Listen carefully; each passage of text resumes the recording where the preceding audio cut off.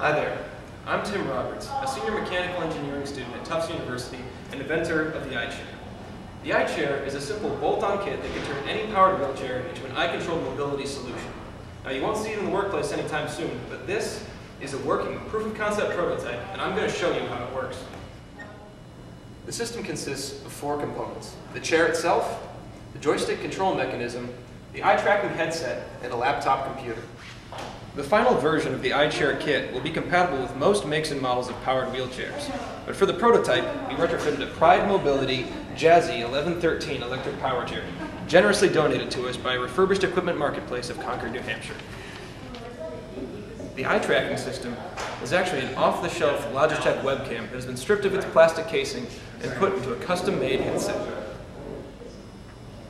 The headset wears much like a pair of wraparound headphones. Now, this is only a prototype version, but the final version will be heavily padded and custom fitted for comfortable and stable all-day use.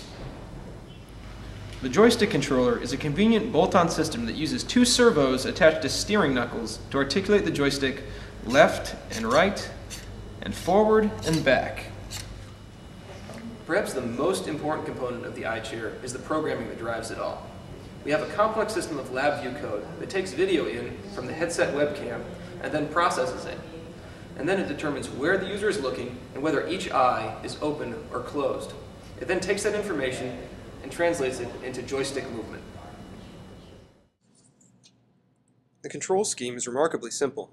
To turn the chair in place, you hold both eyes open and simply look in the direction you want to turn. To move forward, you must hold your left eye closed.